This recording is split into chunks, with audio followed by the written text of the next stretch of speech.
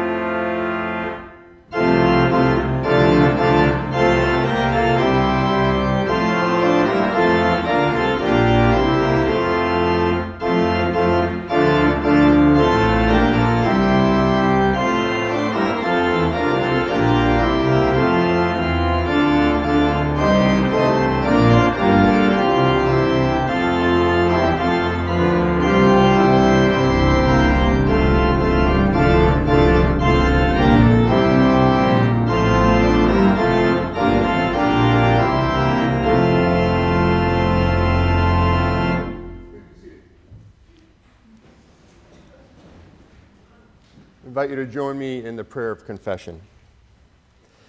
God of tender care and thunderous power, we seek your guidance and forgiveness. For we have molded our image of you to fit our needs and have forgotten how to be awed into humility. We have been demanding of your care for our individual hurts, yet we have failed to see your wounded hands reaching towards those with greater need. We have been quick to call for your judgment on those with whom we disagree. We have sought privileged places for ourselves, yet so often we fail to see the wonder, present moment, and the promise of gathered community. Merciful and loving God, restore our wide-eyed, humble stance in your presence, for you are always working for good, often enough, ways beyond our seeing.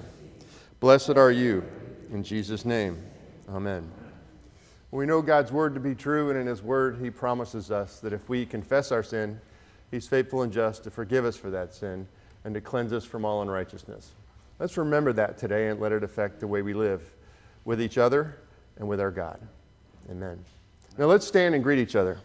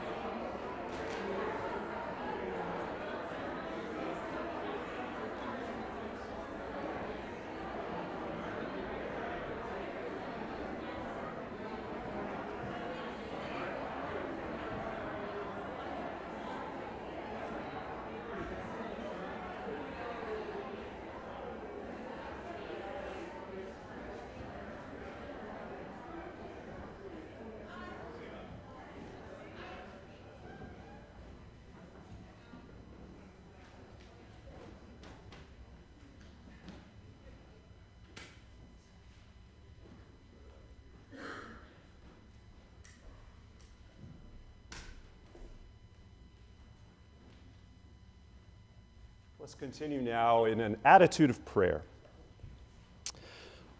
Holy and loving God, we are so thankful for the abundance of life that is ours because of you. You give us a world of beauty, and you give us eyes and ears and bodies and minds to behold it. You give us the joy to love other people and to receive love in return. You give us a bounty of food and seasons that change and places where we can rest and somehow take it all in. You give us all this and so much more, precious Lord, and for that we give you thanks. And God of mercy, in these still moments, we ask you, though, to forgive us for the times when we fail to pay attention, the times when we squander the bounty you've given us, because we get so busy with so many tasks that we lose sight of how to truly live. We attempt to kill time instead of noticing the glory of the world all around us and within us. So turn us around, God. Awaken us to the wonders we encounter in everyday lives. Open us to the realization that this day, this moment will not come again. And grant us the grace to treasure it and to share all the joys we've been given. God of healing, we lift up to your care anyone who suffers today, those who are in despair, those who are in danger, those who mourn, those who are sick. We pray for caregivers and peacemakers, for leaders of nations and institutions and communities. God of eternal life and of the present moment, we thank you that in Jesus you teach us how to live in the now. And in this way, to enjoy each simple task we do without thinking that we have to hurry on to the next thing. When we can focus on your presence as close to us as each breath we take, our minds are no longer divided, and life can be more peaceful.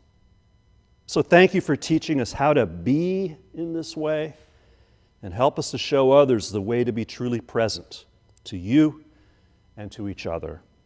We pray this in the name of Jesus, who teaches us to pray together with one voice, saying, Our Father, who art in heaven, hallowed be thy name.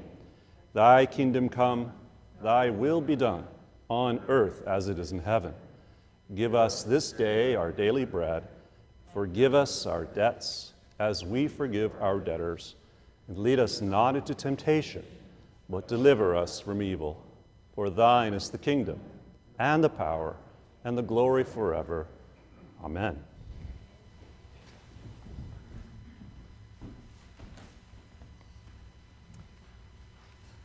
Our scripture lesson this morning begins with a single verse from Psalm 46. Be still and know that I am God. And also from the Gospel according to Matthew. This is Jesus speaking. So stay awake, alert. You have no idea what day your master will show up, but you do know this. You know that if the homeowner had known what time of night the burglar would arrive, he would have been there with his dogs to prevent the break-in. Be vigilant, just like that. You have no idea when the Son of Man is going to show up. May God bless these readings of His Word to our minds and our hearts today. Amen. Well, good morning. I would have been here a few weeks ago, but I had a little detour with COVID, and I'm not the only one, so I know you all know what that's been about, but thank you for your patience for that. And I want to greet all of you and also everybody out there who's watching online. We never forget to invite you and to greet you as well, because you're part of our community. And please know that when we worship here, we know that you're worshiping with us. And so together we all become a complete body as well. So if you've been coming to the Sundays this past summer, you know that lately we've been doing something called a Faith Story series.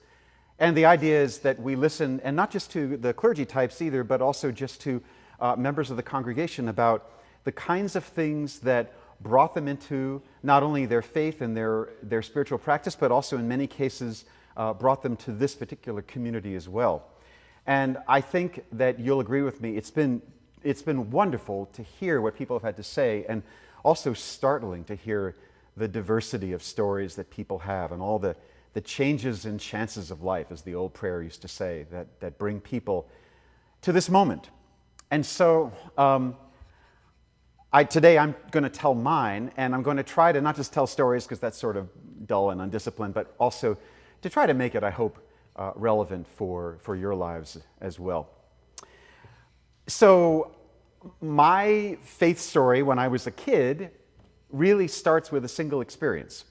I brought up in New York City, and I was a little musical kid. I played violin and piano and all of that, and was going along through grade school and various other places and being pretty happy. But around 6th grade, I told my mother I wasn't particularly thrilled with the school that I was in, and I was wanting to do more with music and not just playing piano and violin. By the way, I came from a very musical home. My mom played piano and taught Juilliard pre-prep and played viola, and my stepfather was a cellist, and my biological father was a professional trombonist, so there was no way I wasn't going to be a musician. It was absolutely everywhere, it was in the water, and that was fine. So my mom took it seriously when I said, I think I want to sing too, and she heard about this choir that was attached to a church in Manhattan called St. Thomas Choir School. And if you've been to New York City, you may know about this. It's a great big Gothic pile, cathedral-sized place of a church on Fifth Avenue. And we didn't know anything about it.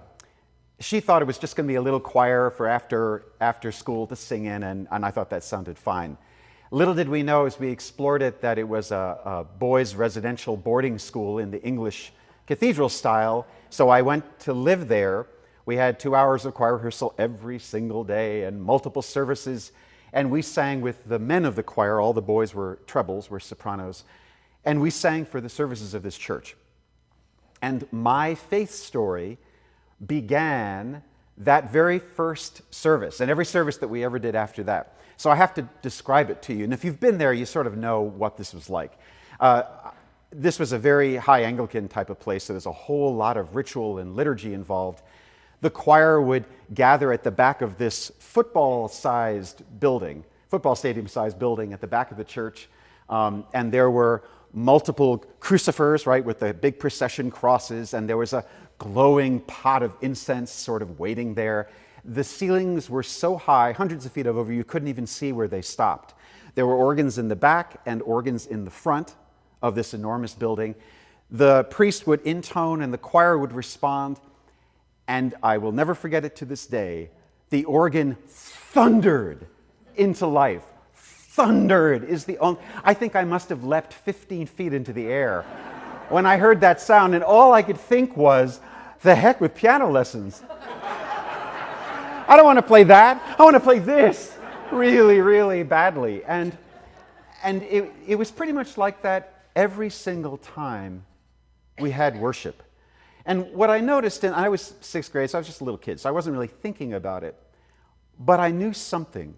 What I knew is that at that time, I seemed to go almost into a little dreamscape, a little dream time for me. I mean, the setting and the pot of incense curling up and the sound of the organ and the choir, it was almost sort of phantasmagoric, right? It wasn't a bright church. It was a very dark church, but with spots of fire and candles. And it was just really took me into a new kind of reality that I'd definitely never known as a kid. That was definitely my first and then repeated and repeatable encounter with God. And the things that I knew about it, even though I couldn't have described this as a kid, but I now look back and realize what I was getting from it, was that there was no sense of future or past. You know, up till then, we'd gone to church every now and then. I was baptized as a Roman Catholic, so we sort of went, and whatever it was fine. And I associated church with largely be good. And in fact, I have a joke sometimes with the clergy here. I say, what's the sermon topic for this coming Sunday? Don't tell me. Be good. Because doesn't every sermon sort of boil down to be good, right? This was not that. This was not God saying, one day I'll be present with you if you're good.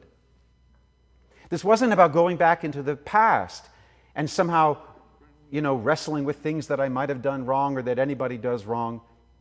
This was about the present. This wasn't God saying, one day I'll be here when you're good. This was about God saying, I am good. And it was an experience I just couldn't get out of my head. It was so much that way that it sort of left a permanent mark. That's where the church music bug bit, because I thought, well, music is great, but church music, when it's good, it's great. Bulletin, by the way, when church music is terrible, it's the worst thing in the world. I'm there with you. But when it's great, it fulfills a need that I've had ever since that first day. I know some of you know exactly what I'm talking about. So fast forward, I went through school, I went through college, I began to do an organ degree. I was also studying theology because that's what I got my PhD in, because I was still really taken by all of that as well. And like most young people, I began to go through the experience of just growing older and anxiety and a restless mind and all the things that are just marks of being human. And all I knew was that I was hungry for that experience of being in this moment. Beyond moral calculations, beyond needing to improve myself or worry about the past or the future. There was something here that was nourishing me. And so in college, I sat in Buddhist centers, and I went and I did meditation practices, and I did all of that, and it sort of worked. I discovered a lot of things about meditation, one of which was I was really bad at it. Couldn't keep my mind from wandering all over the place. But still something kept me coming back to that sitting meditation cushion. So even later when I moved out to California and I actually began to start working here, I was still regularly sitting meditation practice. I went to the Zen Center in San Francisco for a long time and sat there, and even helped out with a meditation group here we started. And Julie McDonald a couple of weeks ago, and her faith story mentioned how important that was to a bunch of us then, and some of you even remember that as well. I knew that when I encountered that present moment with God, I felt complete. I also knew that I didn't always feel necessarily wonderful in it, but I knew I needed it anyway. All of us can have moments where we stay in the present and it's not hard. Many of you have talked about this. Even if you're not musicians, many people have told me that the birth of their first child, they never forget it. All time stands still when they see their first child. But also others of you many of you are music lovers, you'll tell me about a piece of music where everything becomes still. And you don't wander off into the present, and you don't wander back into the past. Everything's complete. But we also know that there are moments where things aren't full of joy, and yet we still find something necessary in this moment. And I had that side of it also shown to me when I was in my late 30s. This is my second big discovery about the present moment, a different shade of it. My then partner and I had been together for a while, and we had both tested HIV negative, because in those days that's what you did when you got together. And then about a year or so into our relationship, in routine blood work, the worst happened, which is that he tested positive for HIV. Now, those of you who remember what those bad days were like, this was before the medications that are wonderful, that have extended life. This is before any of that. So I remember that day, December 2007, and he came in, and nobody needs to say anything when they're in that space. I knew something was terribly wrong. He told me, and then in the space of an hour, he'd gone from being a perfectly healthy young guy into being an AIDS patient. The cutoff there was under 200 T cells in your blood count. He had 170. Remember, this was before those medications. So nobody needed to tell us what it meant.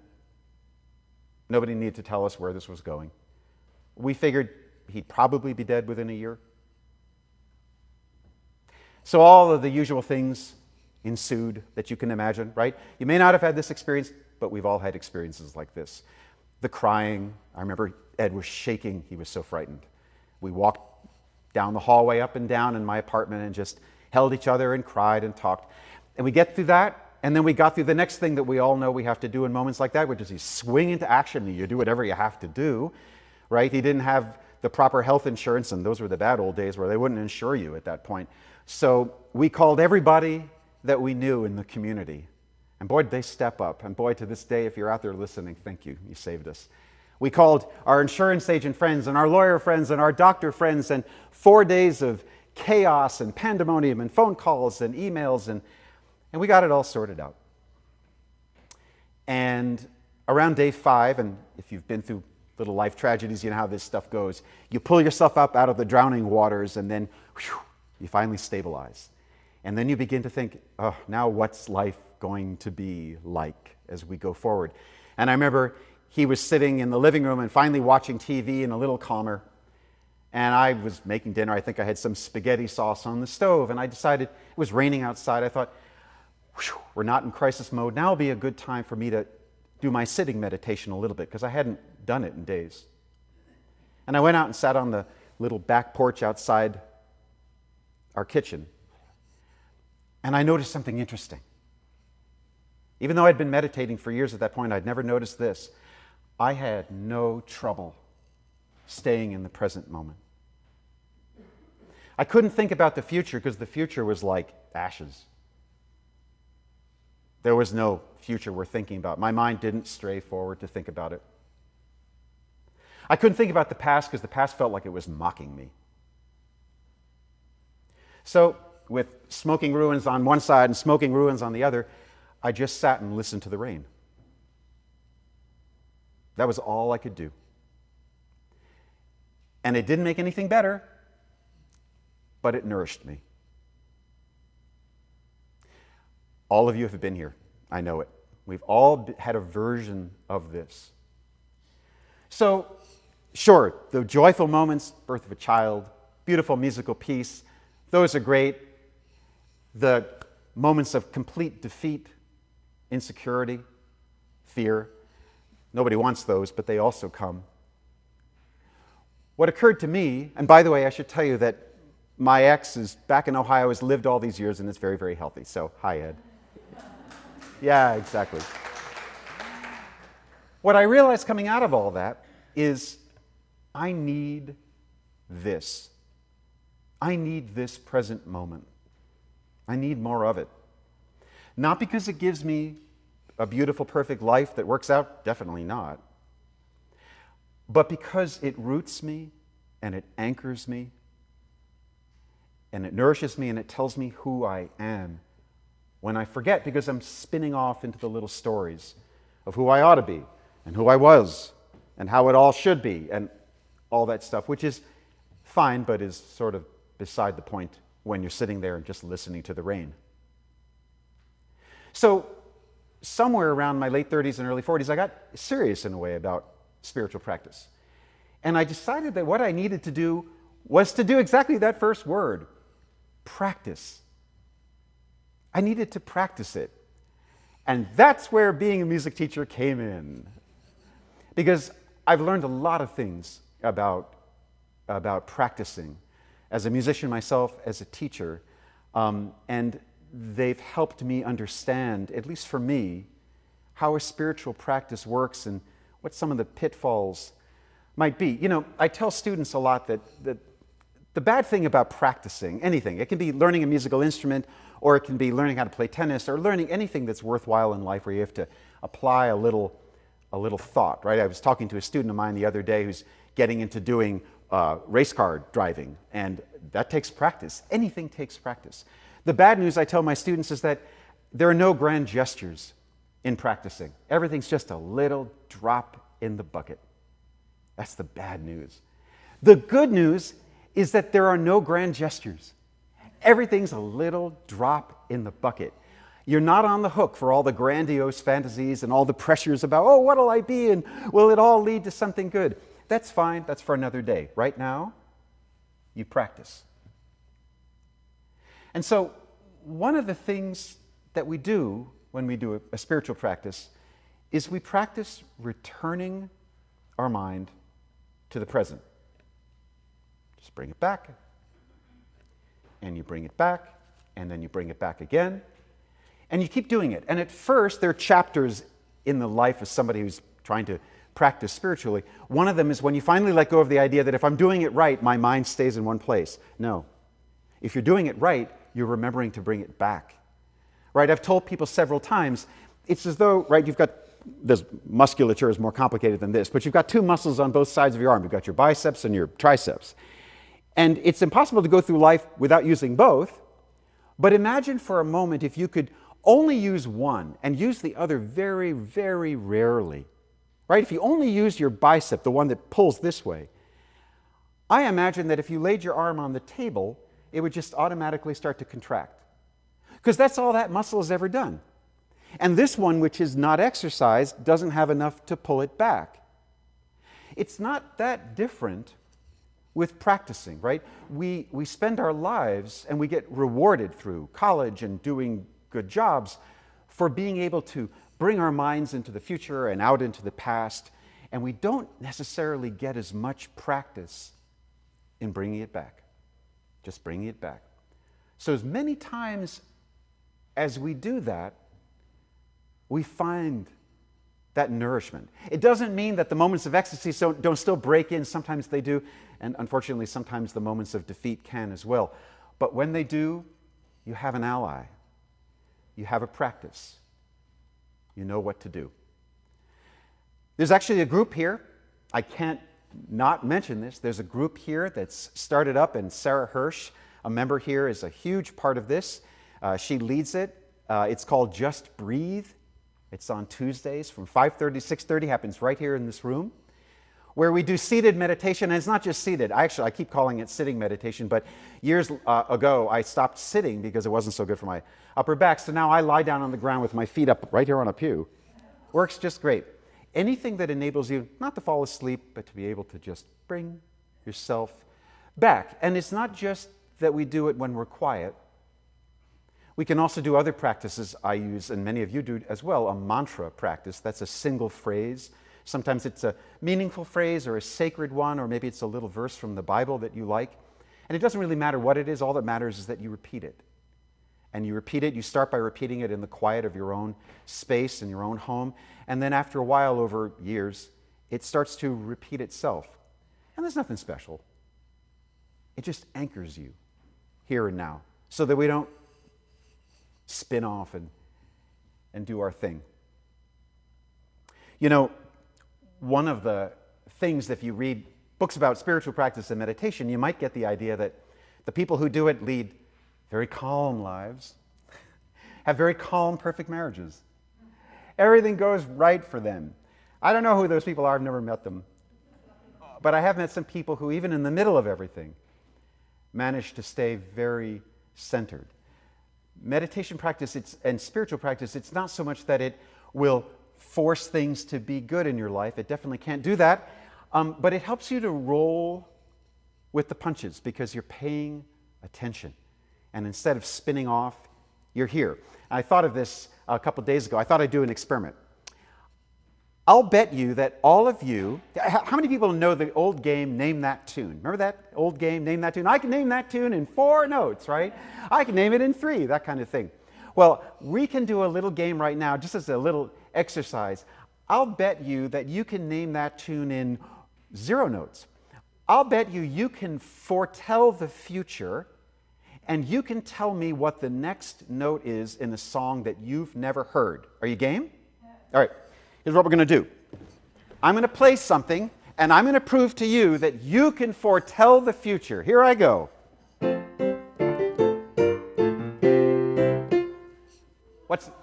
Yeah! I thought you didn't know what was coming.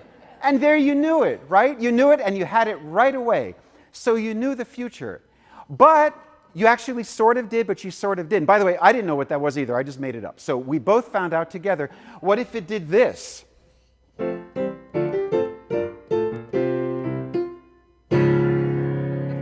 Oh! In music, that's called a deceptive cadence. We don't really know where it's going. We don't really know where life might go. We don't really know about the moments of opening out into the ecstasy or sometimes the defeat.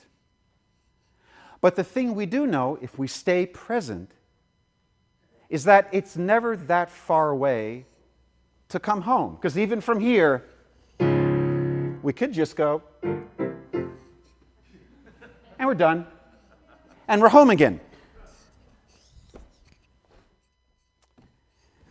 The thing which I think is important for us to know in practice is staying present, being able to be open to life, resisting the urge to have meditation or spiritual practice be about something that causes our life to slow down, to get still, right? Stop the world, I want to get off. That's not worth pursuing. I think actually after years, I finally decided when I suffer in life, and I do my fair share, it's not because there's too much change and I just want to get things to be still. It's that I'm resisting the change. Change is my birthright. It's yours too. If we didn't allow change, the music that Leslie and I played earlier wouldn't get to the final chord. You know, when Leslie Chin, the flutist, is playing, she's right here in the present moment. She's thinking about her breath. She's thinking about the instruments, about the fingering. She's listening carefully to what I was playing on the piano, but at the same time, she's aware of the final bar, the final part of a phrase, and she directs her attention there. When Christa is singing, right, Christa isn't, apart from her experience, she is the singing at that moment, but at the same time, she's aware of where it's going. She's aware of future and past learning, of which she has a lot, but she holds it lightly so that she can be here.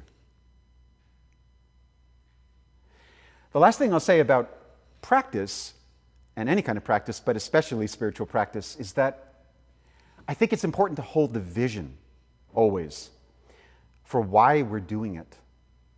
You know, I read a book once, and it's okay to disagree with spiritual books. There was a book that talked about when we do mindfulness practice, we weed the garden. We pluck out various thoughts, we just see them and let them go. And I remember thinking, okay, but if you keep doing that, all you end up with is a box of dirt. I want my life to be more than just a box of dirt. I want to plant pretty flowers and fruit and things that are nice and all of that. And so I think it's important to remember that, you know, we didn't all arrive here and go through our various spiritual paths just to sort of only be here in this moment, but to be open to the moment so that we can make sure the vision that we have for our lives is always intact. And I'll say this last thing. I've said this kind of thing before too. As a musician and as a music teacher, one of the things I'm constantly startled by is why any music student does music at all. You know, we think in our minds as grown-ups that, oh, I only do things when I get a payback. I don't do it if I don't get a reward. That's not true of music. Have you ever heard, maybe you've been one, have you ever heard a kid who's learning how to play flute or violin or, heaven help us, trumpet? In the beginning, it's not a pretty experience for everybody involved. And the thing I constantly wonder with any young musician is, why do they do it? They're not getting any immediate feedback. It doesn't sound grand in their minds. It's not going to sound grand next week either, nor the year after that. They do it because, like that first experience I had, they're connecting to a deeper vision. That while it's not in the present moment, what's true for the present is that they're open to the vision itself. And opening to that present moment, allowing the various stories that we tell ourselves that distract us from this moment, enable us to get in touch with that vision again, that vision for what that incredible experience can feel like that nourishes you. So I entitled this talk, Practicing the Present, which is what we practice. But it's really like practicing the presence, because when we practice the present, it's been my experience that we discover another thing too, if we're on a faith journey, which is that the present moment is the only place God has ever lived. God doesn't live back there. God doesn't live over in the front either, though God will be there when you get there. But God only ever lives here, and so only do you. And that moment that we feel when we open up to it, when we practice it and arrive here, it's eternal. It'll never die because it was never born. It's always been here. You've always been a part of it. So I invite you, as you examine your faith story, think about all the ways that you can give yourself, and by the way, the people you care for, the blessing of being here right now. Don't be alarmed if your mind strays. That's fine. Just bring it back. Just keep bringing it back. If you have to, tell people, I'm just trying to come back here. That's all it is. Nothing more than that. And by doing so, we open up to the presence of that living God. Let's pray. God of this very present moment, you who have been with us faithfully all these years, all these days, all these breaths we've drawn, whether we've been exhaling in triumph and joy, or breathing in sharply with fear or surprise. Yet underneath it all and girding it all is your presence, breathing with us. Help us to find our way back to you in this moment, maybe if we haven't in a while. Help us to listen for you, to feel your breath in us. And help us, most importantly, to bring that quiet presence to those in our world who so deeply and desperately need it. We ask this in your name. Amen.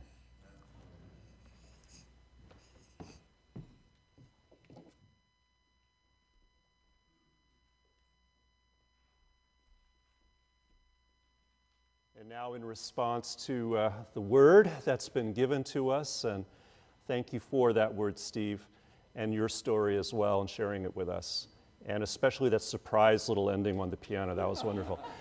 In response to all that goodness, let us give generously as we receive this morning's offering for God's ministry and the mission of this church.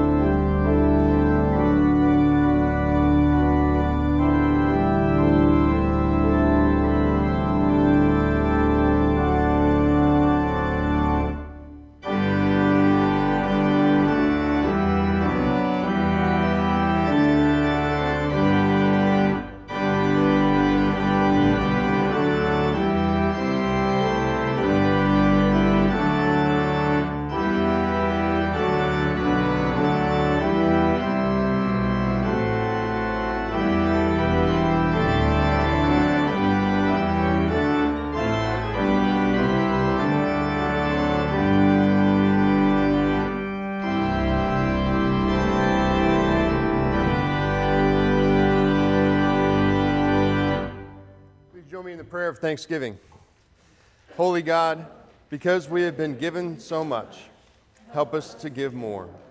Because we are loved so much, give us the strength to love more. Because we are accepted as we are, give us the grace to accept others without judgment or prejudice. We give ourselves and our gifts to you now with grateful hearts. In Jesus' name, amen.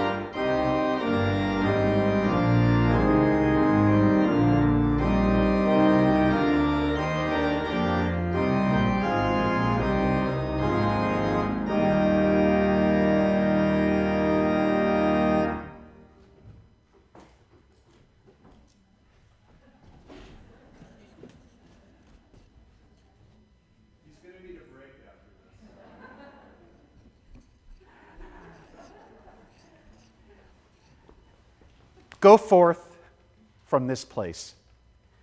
In your lives this week, being here and now, know that we're all doing it together, me included. All of us practice, God practices with us. Be there for yourself, be there for all those who need it. Be there as an open hand to the world instead of the closed fist that sometimes seems to be offered to you. Breathe, exhale, and bring that spirit of life and the Lord of life to all whom you meet. And may you go in peace today. Amen. Amen. Let's see each other outside.